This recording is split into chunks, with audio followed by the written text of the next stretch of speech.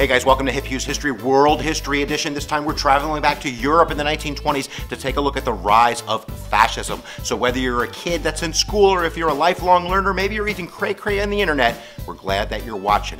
So let's go do a little bit of the giddying up for the learning right about now.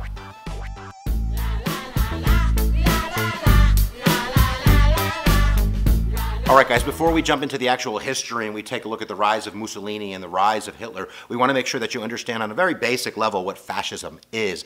At its root, fascism is loyalty to the state and obedience to the ruler. And sometimes people will equate fascism with communism. And certainly there are some similarities when we look at the two. Both of them kind of equate to totalitarianism, where you have one-man rule. You have an authoritarian regime. And in both instances, you're going to lose your rights, brother. You're not going to have all those freedoms that you love so much. But there are some distinctions between a fascist and a communist. Number one, fascists believe in a class-based society. There are rich, there are poor. There might be collaboration between these classes, but they exist. They exist for the state, but they exist. And it's also nationalistic. It's very much concentrated on the state, on the country, on the nation, where a communist is really centered on the international, like the kind of spreading of communism. And there's also a classless society in theoretical communism. They try to abolish classes so everybody is equal. Maybe we could say that communism is more idealistic and fascism is more realistic. Now, in fascism, in a sense, you have a covenant, a relationship between the people and the authoritarian regime, and that this covenant, which asks for not only loyalty to the state, but to loyalty of the leader, you will be given something in return. You will be given a stronger economy. You will be given lost lands. You will be given your nationalism. There's this kind of emphasis on restoring national pride, something that once was. It might be the Reich system, right? It's the Third Reich, because the First and the Second Reich were awesome. Or in Mussolini's case, he's constantly talking about ancient Rome and how awesome Italy is. So there's that in common as well. And there's generally something that is kind of blaming somebody. There's going to be an idea that we need to punish those responsible for that lost greatness, for the position that we're in now. But at the end of the day, it's authoritarianism, it is totalitarianism, it is obedience to the leader and obedience to the state. Now let's take a look at two examples in terms of the rise of fascism in Europe in the 1920s.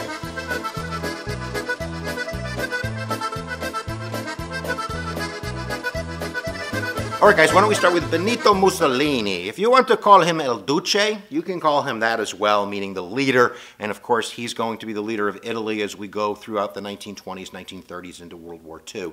He took over in 1922. He was appointed by King Victor Emmanuel III after something called the March on Rome, where him and about 30,000 of his black shirt peeps marched on Rome, and the king was like, whoa, we're going to give that dude power. But of course, there's background, there's context, there's something in the water that allows this for it to happen. And we really can kind of narrow that down to, let's say, four things. Number one, bad economy. Whenever there's a bad economy, people are looking for a savior, and that's going to be Benito Mussolini, who's going to really be an industrialist. He's going to align himself with corporate interests, with the landowners, to control the economy when he takes over. Number two, you need to fear somebody, and they feared the communists in Italy. There was a fear, especially amongst the middle class and the landowners and the business owners, that if the communists took over like they took over in Russia, yeeks, that's bad news. So we need a strong man, someone to protect us from the communists. You also have a series of bad democracies. You have to remember that most of these European countries don't have a lot of experimentation with democracy. So democracies are going to be fledgling. There's going to be a lot of changing governments. There's going to be a weak infrastructure in the government that's going to allow someone like Benito Mussolini to step into power. Not to mention, these weak democracies can't solve many of these major problems like the economy, like the fear of communism, that Benito Mussolini is going to be able to do. And there's also, number four, going to be some kind of slight, some kind of loss of national pride. And that occurred in 1919 at the Paris Peace Treaty, where Italy was supposed to get gravy, and they got a rock. That's all they got. In fact, they lost some land in the Treaty of Paris when it was given to Yugoslavia. Who gives anything to Yugoslavia? I'm sorry if you have roots in Yugoslavia. And you have to remember that Italy picked the right side. They picked the right side in World War I. 1915, they signed the Treaty of London, where they sided with England and France in World War I. They're normally aligned with the Central Powers, with Germany, Hungary, and Austria. So they picked the winner. but they didn't get the gravy. They got the rock, remember? So all of these attributes are going to allow someone like Benito Mussolini to rise to power. Now, Benito Mussolini originally was a socialist. He served in World War I. He was an idealistic kind of guy in the sense of he believed in the classless society, but that kind of turned sour for him when he returned to Italy in 1917, believing that socialism didn't have the answers, that we needed a class-based society, and he was especially more interested in the nation of Italy and empire building than he was of this international theoretical concept of communism around the globe. So that's going to make him into a fascist rather than a communist. He actually worked for the MI5, the British intelligence service, during World War I in 1917. He was given money in order to pump out pro-war propaganda and to turn in anti-war protesters as well. In 1919, he forms the Fascist Party, made up of black shirts. These were they called his supporters. Only about 200 of them. But as the economy gets worse and the fear of communism grows, that number is going to grow into 30,000 by 1922 when he institutes the March on Rome, and then King Victor Emmanuel III hands power over to him as prime minister. As prime minister, he's going to finagle new elections where his fascist party is going to win, sometimes because they're going to kill their opponents, but nevertheless, by the time we get to 1924, 1925, El Duce is the leader of Italy in every sense of the word. So what does he do now that he has power? What does a fascist do when you give him control? Well, they abolish democracy. They get secret police. It was called the OVRA in Italy. These secret police are going to be the enforcers of the government. They're going to arrest opposition. They're going to murder political opponents. They're going to jail anybody that's suspect. They're going to censor the radios and the newspapers. In fact, they're going to control the radio and the newspapers and all forms of media to pump out pro-Benito Mussolini propaganda. They're going to outlaw unions and outlaw strikes. They're going to align themselves with industrialists in order to do these great, huge public work projects. You have to remember that fascism is rooted in national pride. So when Mussolini is talking, he's talking a lot about Julius Caesar and Plato and these great Romans and the empire of Rome and how we need to restore that. We need to make Italy great again. He's going to make teachers take oaths. He's going to institute an educational plan called Futurism, where we're really concentrating in the schools on loyalty oaths and patriotism and kind of warfare and teaching people that sort of thing to make Italy great again. And there's also this cult of personality in fascism around the leader. Benito Mussolini was seen by the people that supported him as a godlike figure, that everything he listened to and everything that he said was golden. And he's also going to have the support of the Catholic Church, which is really important in Italy, mostly Catholic. He converts to be a Catholic. He signs a treaty with the Vatican, and now he has complete power. It's a one-man show as we head into World War II, and then we're going to talk about more groovy stuff about Benito Mussolini as we do those lectures in the future.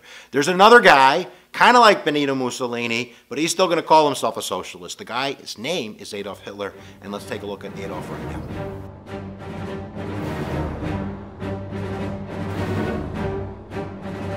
All right, guys, let's turn our attention to Germany post-World War I and the rise of fascism and, of course, Adolf Hitler. Adolf Hitler was born in Austria in 1889. He was a high school dropout. He was an artist. He tried that game for a little while. Fortunately, that didn't work out, but he was a really good soldier. He fought in World War I. He was awarded the Iron Cross twice, and then after the war, he becomes, like many Germans, disillusioned over the Treaty of Versailles. He believes that this is beyond the pale, that not only is it a slight at their economy, at their land and their territory, but at the very heart of German nationalism and German pride. So he ends up getting involved in right-wing politics. He moves to Munich, where there is a political organization called the National Socialist German Workers' Party, or they were called the Nazis. And quite quickly, he rises through their ranks. He was an awesome leader in terms of being a speaker, his oratory power, his organizational power, his ability to get people to believe in him. And you have to remember that fascism has this cult of personality kind of thing going on. So if you were that personality, like a Benito Mussolini, like Adolf Hitler was, you can quite quickly rise through the ranks. And quite quickly, only a few years after joining the party in 1923, his new nickname is Der Führer, the leader of the Nazis. So he sees what happens with the March on Rome with Benito Mussolini and how that was successful. So he figures he's going to try the same type of deal in Munich. And this is called the Beer Hall Putsch. The Beer Hall Putsch, which occurred in 1923, is Hitler's attempt to have a coup d'etat. That's an awesome word, an overthrow of government. The coup d'etat. I could even be saying it wrong, but I don't care. And he thinks this will be successful. This will launch him into being the leader of all Germany. No, it won't. You get crushed. And really, this was an opportunity to shut down Adolf Hitler. They try him for treason. In some countries, when you're tried for treason, that's the last trial of your life, because they're going to probably chop your head off or something like that. But not Adolf Hitler. He had sympathetic judges, people that, were kind of on his side, and he was sentenced to 5 years in jail. He only served 9 months in jail. And at the end of the day, the Beer Hall Putsch is actually a positive for Adolf Hitler. This failed rebellion, the failed coup d'etat, is really going to give him what he wants. It's going to give him national attention. At the trial, it's going to give him the opportunity to have a platform to announce his intentions and his blueprints and what he wants. And it's also going to give him a little time. A lot of people in prison like to read books. Adolf Hitler likes to write books. So he writes My Life Struggle, or Mein Kampf, which is really the blueprint for the Nazis for the Third Reich, which is what his future entails. And in Mein Kampf, that blueprint for the Third Reich, he's really outlining a few big ideas. One is that there is a distinction in race, that there are some people that are better than other people, and he calls those people Aryans. So if you were blonde hair and blue-eyed, you're the perfect German Aryan, and you are the master race, and you really, in a sense, it's like social Darwinism. You were given the great leadership skills and power and the best physique. You should be ruling the universe. And then there's non-Aryans. There's gypsies and blacks and the Jews and all of the other races which are subhuman in a sense, and they're there for our benefit, or if we want their destruction. But that's one huge idea in Mein Kampf, and of course it's going to be the Jews that take much of the blame for the woes of Germany in Mein Kampf. Even though they're less than 1% of the population, they're blamed for the Treaty of Versailles, they're blamed for the economy, they're blamed for the military losses, they're blamed for everything. You also have this idea of that Treaty of Versailles in Mein Kampf. A lot of it talks about how the Treaty of Versailles is destroying Germany and how Germany needs to get rid of the Treaty of Versailles, to get out of the Treaty of Versailles. And of course, a lot of that is going to be centered around expansionism and militarism. And you'll also have this idea of expansionism, or Lebensraum, and I mispronounced that word. It's called living space. But the idea was it was just too crowded, that Germans deserved more because they were better than everybody, so they really needed to be looking into Eastern Europe and into Russia to expand their empire. And the last thing that his time in prison taught him was that he didn't want to go to prison again, that really he needed to develop political power, and that he needed to use propaganda to get the German people on his side so he could take power legally. And remember, folks, Hitler takes power legally. In 1932, really, the economy is going to implode because of the stopping of American loans. We have our own economic depression,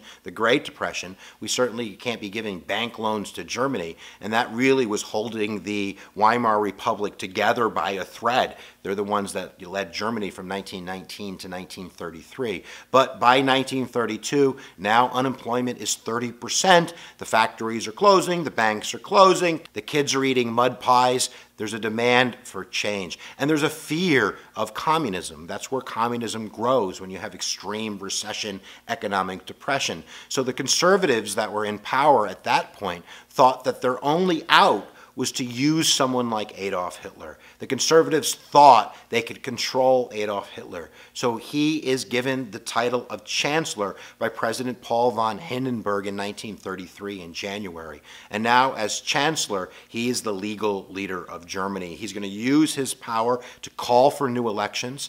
Those new elections are going to be corrupt. In fact, 6 days before those elections in 1934, the Reichstag burned down, and the Nazis blamed the communists, and they won a very, very slight majority, but enough of a slight majority to give Adolf Hitler total power.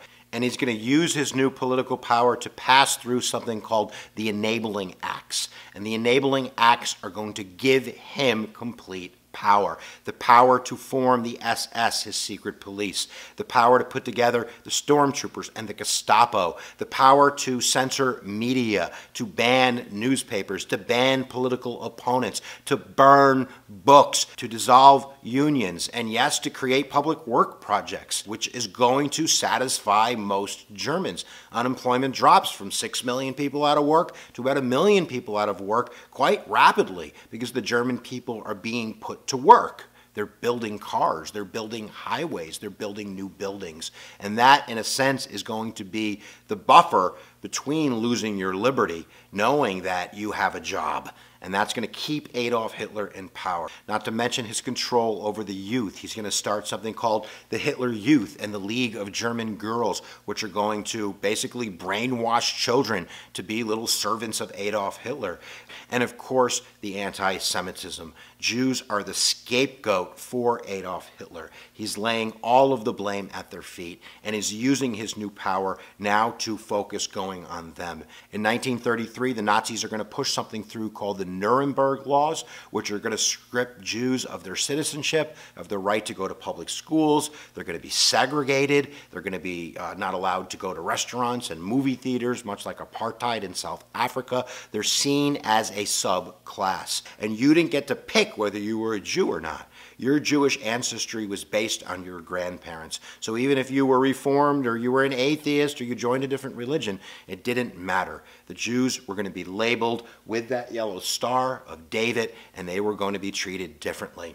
So from 1933 to 1938, there's this erosion of Jewish rights as Hitler builds his power, as Hitler builds his approval ratings, as Hitler builds his propaganda engines. And then in 1938, there really is a shift. It's November 9th. It's called Kristnacht, or the Night of Broken Glass, where his stormtroopers, his Gestapo, are going to start using force, brute force and violence to burn down Jewish businesses, to push Jews out of their home, to start sometimes executing them in the streets as we march closer and closer to the final solution. So that brings us to about 1938, guys. We're almost ready for World War II. We're going to stop it here as you understand, hopefully, something about fascism in Europe. And remember, guys, those are only the popular fascist regimes, the one that made the most headlines. You have fascism spreading all over Europe. You have it in Hungary and in Poland, Yugoslavia, Bulgaria, Romania. In fact, I think it's only Czechoslovakia, shout out to the Czechs,